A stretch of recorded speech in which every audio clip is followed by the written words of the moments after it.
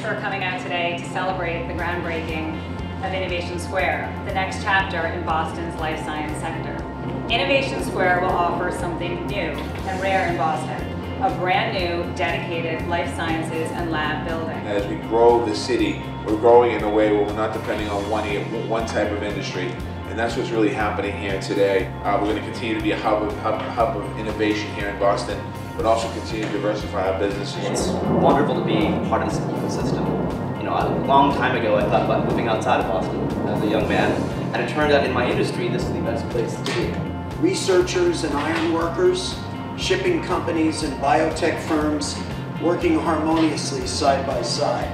That would create a truly inspiring and motivational work environment.